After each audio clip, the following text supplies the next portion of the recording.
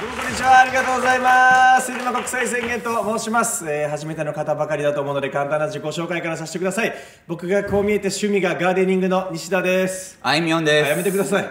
全く似てないんですから寄せてもない、怖いです名兵じゃないね。千葉と西田でやってますんでね、お願いします。いやさ、映画とかドラマ見てるとね、このキャラクターこの後絶対死ぬやんっていうのがあらかじめ分かっちゃう、死亡フラグっていうのが立つことがあるのよ。あるね、あれがね、最近の作品見てると分かりやすすぎて冷めることがあるの。あ、そう、例えばね、こうサスペンスとか見てて、こう山奥のペンションで殺人事件が起こるわけ、そしたらこう探偵みたいなやつが出てきてな、こう主客をみんな集めて、皆さんまだこの館の中に殺人犯が潜んでいるとも限りません。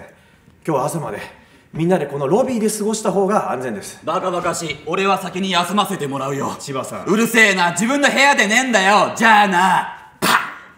これこの後こいつ絶対死ぬでしょ。これが分かりやすいです。あー、布団ふかふかだー。何よそんな思っててもいちいち言うな。とどめとけ、そんなこと心に。ちょっと分かんねえな。もう一回行く、皆さんまだこの館の中に殺人犯が潜んでいるとも限りません。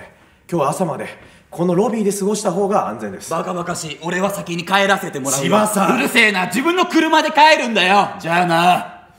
自分の車で帰る。おそらく車に細工が仕掛けられて事故と見立てて殺されるってやつね。あれ、ブレーキ効かない。分かりやすい。このままだとガードレール突っ込む。この道に出るんだ。ないわそんなことが。なんで急にマリオカートの隠しルートみたいなの出てくるの。ショートカットみたいな。そんな話してない今。死ぬの。ちょっとお前ずれてるな。何が。もっといろいろ定番あるから。俺今ずっと定番やってるよ。例えばバスに乗り遅れた時ね。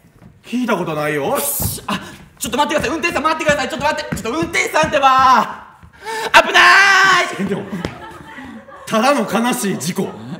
全然死亡フラグ立ってないから。あと大食いしてる時ね。それも聞いたことない。あ、喉詰まらして死んじゃうみたいなことですか。大丈夫よ。さっきと一緒やけどな。なんで2回も立て続けに悲しい事故見なあかんのお前。歩道ないんかこの店。開けてすぐ車来とったけどお前、ドアスレスレを車が走ってんのずっと。道路の真ん中に突然店置いてるからすぐ来とったけど。あとベランダでタバコ吸ってる時ね。ずっと聞いたことないねんなあ。そういうことはある。ベランダでタバコみたいなのはな。ただの間抜けやからもう。ベランダの柵卓球ネットぐらい低いんか。こんなん立ってたけどお前ずっとジェスチャーはうまいね。うまいの。いいよいいよ。サーカスみたいな拍手はしょうもないな。一番簡単な行こう。俺が後輩でかお前先輩でかな。敵のアジト見っけました。本部からの応援待たずにもう2人突入しましょうよみたいな。それわかるわ。先輩もう2人で行っちゃいましょう。西田、お前最近結婚したんだって。それが今何の関係あるんですか。嫁さんのお腹の中に子供いるだろ。行かないとあいつらまた逃げますよ。お前が支えなきゃどうすんだよ。先輩。じゃあな。これは絶対いけましたね先輩。聞かねえよ。ゴムだから絶対行けお前な。しょうもない。ワンピースデカすんなよお前。なんやワンピースデカって聞いたことないな。死亡フラグの話ワンピースの泣き方すんなお前。もういいよ。どうもありがとうございました。